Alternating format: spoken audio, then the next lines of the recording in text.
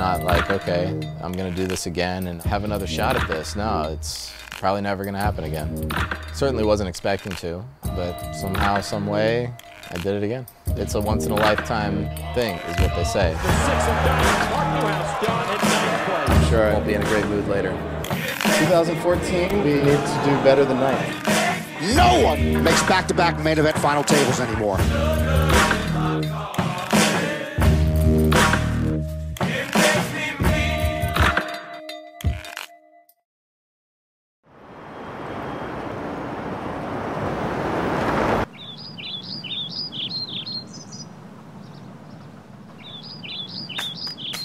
He's the guy everybody's going to be focused on this year. There's nobody else at that final table who, has this kind of story behind them. Newhouse is more than just back-to-back November Nines. This is really a story about redemption.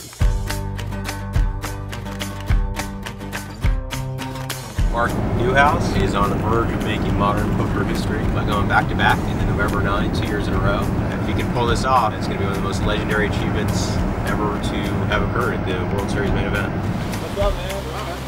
Nothing better than starting your day in the parking lot of a Commerce casino.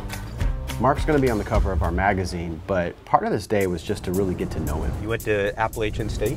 Yeah, went for 2 semesters. I was just like drinking the whole time, and I got kicked out for 3 drinking offenses. The second semester I went back, but I wasn't drinking at all. I was just playing online poker the whole time. And I had 2 $100,000 months in a row, starting from nothing, and eventually just ran it up and decided, yeah, I'm over school and this is what I'm gonna do. After dropping out of college, Mark really struck gold right off the bat. He is our champion. He is $1.5 million richer. A lot of people don't know this. The kids won a WPT before at Borgata. Mark, first on the scene as a kid back in 2006. At 21 years of age, that is something. Wow.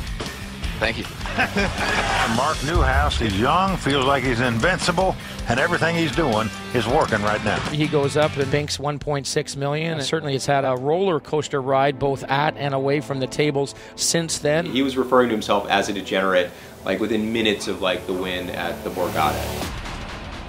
After you won at the Borgata, you blew through a lot of money relatively quickly. You said you made every single mistake a person could possibly make. I mean, I was very young and very confident and started playing the biggest games every day and playing online heads up against all the best players in the world. And I kind of really let my life be consumed by poker.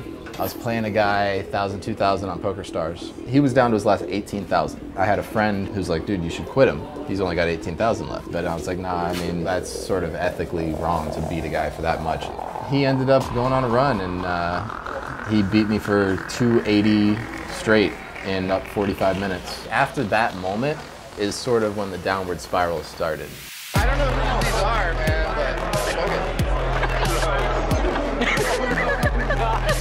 but my biggest loss ever was 160 something. I lost 80,000 over 2 days in the Bahamas. Yeah, I made a bet that I wouldn't gamble for 3 days, and if I did, I have to give 10,000 to charity just right away. It's a good 4 and 800 game, like whatever, 10,000. I think I lost like 40 in the game. The whole thing with Chantel McNulty logging into his account and like 40 grand was missing from his account. He wasn't the villain in the story. He was the guy who kind of took an advantage of because he was too trusting, especially with these women. I just remember my mindset when I was down to the last 400. It's like, what the fuck am I gonna do with 400,000? What is this? 400? Just light this shit on fire. How long did it take you to blow the 1.5 million that you had won at the Borgata? It took me about a year. Yeah, I rented a house from Huck Seed and the power got shut off. I'm just living straight dead broke, living in a house with no power, and like at this point I was really ready to give up. But I got to be comfortable with it. Whereas before it's like, I got 400,000, like, fuck my life. You can have a very different perspective just based on where you're at and where you were before.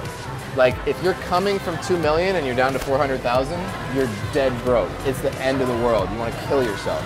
But if you're coming from literally nothing and you got 5,000, nice, you know, you came up. You get so jaded from playing high stakes poker where that money just means nothing to you. But it's something you have to learn to do. You've had a real poker life, man. Yeah, I've been through all of it.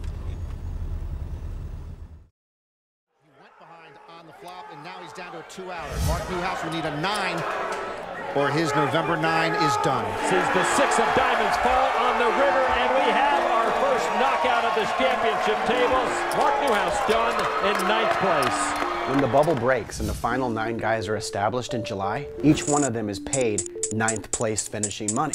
Meaning in November, there's only one guy that doesn't have any more money coming his way, and it's the guy that gets knocked out in 9th place. In 2013, Mark Newhouse was that guy. Speak honestly, how do you feel walking off that table right now? Don't think it's fully hit me yet, but I'm sure I won't be in a great mood later. I told myself I wouldn't have any expectations and whatever happens, happens. But finishing 9th actually ended up being kind of devastating and didn't prepare myself for it financially and had to get back to reality. He finished in 9th, he made a shit ton of money. A lot of that money went towards servicing debts that he still owed other people. I owed $160,000 and I accumulated more debt and more debt and more debt. And did 2013 pretty much get you out of that? Yeah. This is really a story about redemption because he's had it all and he's lost it all. And he's now been given a second chance to be able to do it again and be able to do it bigger. Audio Jungle. Welcome to the 2014 World Series of Poker main event featuring a $10 million top prize. 2013 November Niner, Mark Newhouse is still in the hunt. I don't know much, Lon, but I do know one thing. No one makes back-to-back main event final tables anymore. I think it's easier to win a lottery than a back-to-back final table this thing. The odds of this happening are so astronomically low, it's sort of like somebody winning Powerball. It is 9:26 p.m. here on July 14th, final night of the WSOP 2014. All in backstage with Mark Newhouse and Chino Ring. It's not an easy feat to do. Mark is in real good contention, real good shape to actually be the first person in history to actually do this. He's pacing around a little bit right now. He's got his buddies around him and stuff, but you know he's sweating like, fuck, man. Mark's a good friend of mine. We've both been through a lot. We've come a long way, but it doesn't matter what's going on in your life. If you could just zone that out and do your best at the profession that what we do, which is poker, man, that's what it's all about, and the kid's about to do it. It looks like we might see history in the making. There's 10 players left, and wouldn't you know it, in poetic fashion, Newhouse is the one that knocks out the last guy. Establishing the November 9, making history. All In Magazine here with the man of the hour. Congratulations, first of all, Mark. Thank you.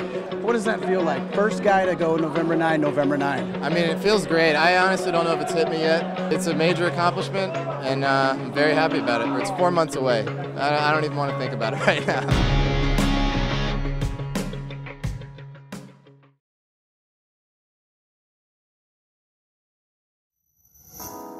He hasn't played a hand of poker since the World Series ended. It sounds to me almost like trying to shorten his days, like turn the time between now and then into a haze so he doesn't really have to think about it until it happens. And then when it happens, then he can sort of figure out what the consequences will be. We kept asking him, what's your plan? Like, what are you going to be doing? What do you want to do? And he just shut it down every time. He's like, I have no plan. Like, you asked me, what are you going to do in November after this happens? I'm not even thinking about it yet. I'm intentionally putting very little thought into it. And after November, whatever place I finish, however much money I have, that's when I can start thinking, what am I going to do with this situation I'm in right now?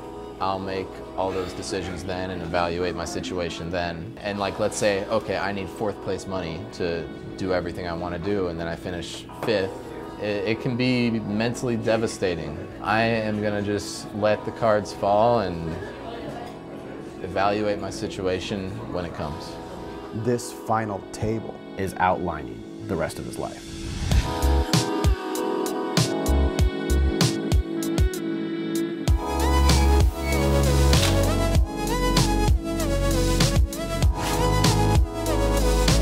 You guys caught me at the right time. Good time to spend a day with All In Magazine. We're back at the studio, shooting the cover right now. Mark Newhouse. All right, so if we're gonna bring Mir back. He was a hard character to assess from a distance. But in meeting him today, I have to say he lived up to the best of my expectations. He seems like a guy who has experienced all of the ups and downs that a poker player can experience and has come out the other end a better person for it. And I really am rooting for him in this tournament. After spending a good day with him here in LA, 100% I'm bought in. I'm buying. Let's do it, man. Hell yeah. Now the real journey begins.